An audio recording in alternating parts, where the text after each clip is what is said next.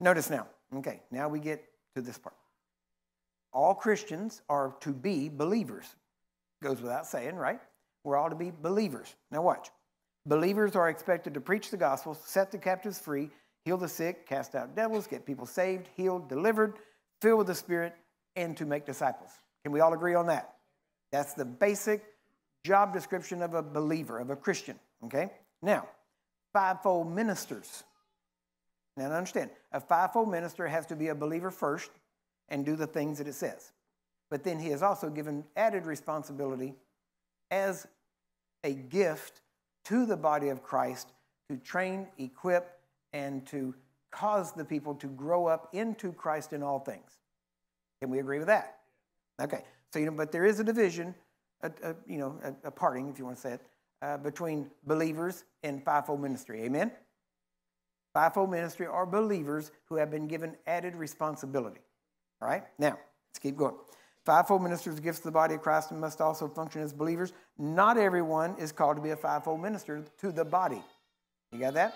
Not everybody. Now watch. There are people that are called to minister to the body of Christ in a fivefold capacity. We know that. And then there are people that are called to be believers, but not in a fivefold capacity. Amen? Not everybody is called to the fivefold ministry, right? But everybody gets to do the fun stuff. Healing the sick, casting out devils, preaching the gospel, making disciples. See, that's all the fun stuff. The fivefold ministry gets to do the fun stuff because they're believers, but then they also get to do the stuff that's not always so fun. Why? Because they have the added responsibility of growing people up. Now, all right, some people are called into a fivefold ministry, but they're not ready yet. They're still growing, and they're not fivefold ministry yet. They're called to it. Paul was mentioned in Antioch. It said there were prophets and teachers there. It didn't mention apostles.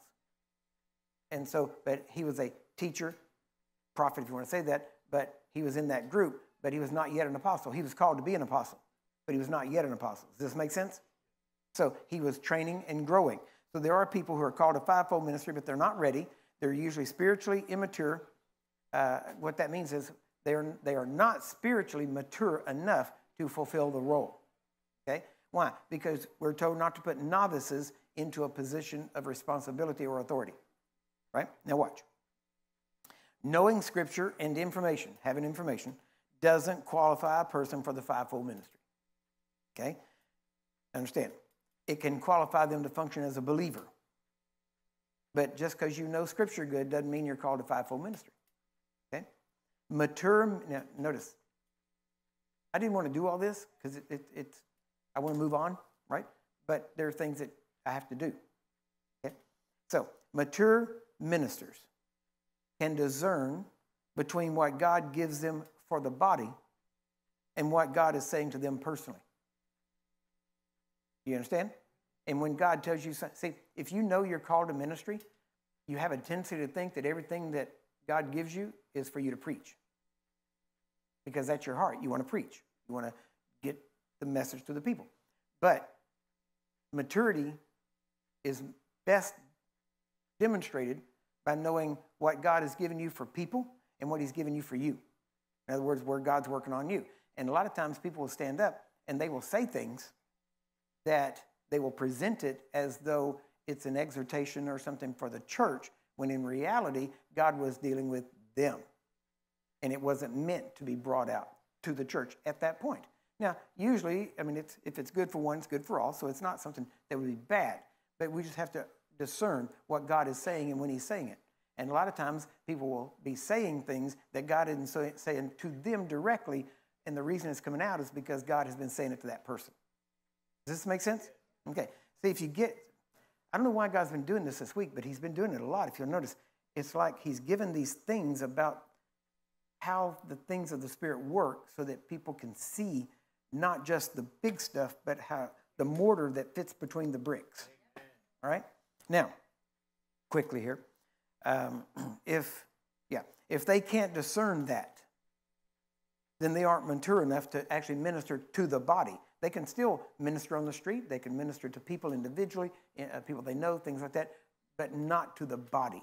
Because to minister to the body, you have to not just preach a message, but you have to be able to bring it out the way the Holy Spirit knows the people that are present, even by internet, can receive it, hear it, and embrace it, right? That doesn't mean water it down. I'm not talking about, if you know me, I don't water stuff down. I'm not talking about watering or diluting. I'm talking about that there are people hear different ways. And some things you'll say a certain way and they won't hear you. But you could say it another way and they would hear you.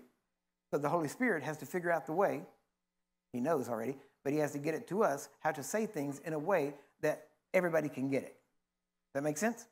Now, notice, if they can't discern that, they aren't mature enough to minister to the body. That means they're still immature believers, but they're growing up, okay? Now, Paul mentioned the dispensation of the gospel that he had been given, right? Now, he was called to the Gentiles. Peter was called to the Jews.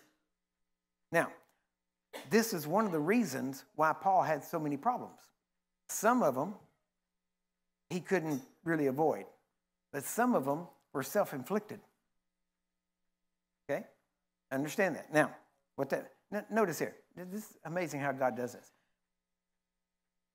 Paul was called to the Gentiles. Peter was called to the Jews. Now think about that. Here you have probably one of the smartest Pharisees, one of the smartest people in the law, didn't get to go to the Jews, the people of the law. Had to go to the Gentiles, the heathen. He takes a fisherman, untrained, and sends him to these Jewish lawyers. Why would God do that? You would think, God, that doesn't make sense.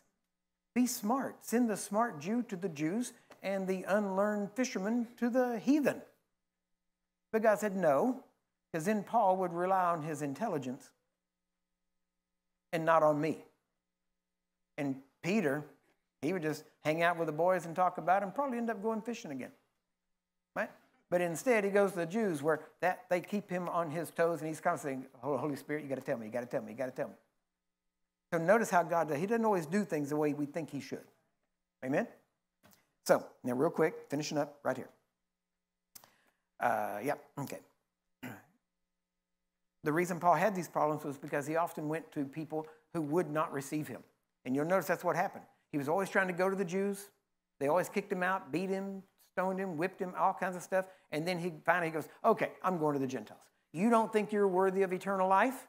I will go to the Gentiles. And so he ended up going to them and then didn't suffer near as much, to be honest with you. So, now notice, Christians, future ministers, often have a hard time accepting that what is on their heart is for them and not necessarily supposed to be a message to the church, at least not at that time. Often they deliver a message that God is trying to get them to focus on in their own lives, not something to be delivered to the local body, right? But you get excited, and if you're called, then you know that. Being able to discern is a primary distinguishing mark of spiritual maturity. Not just knowing what, but also knowing when and how. All of that comes in.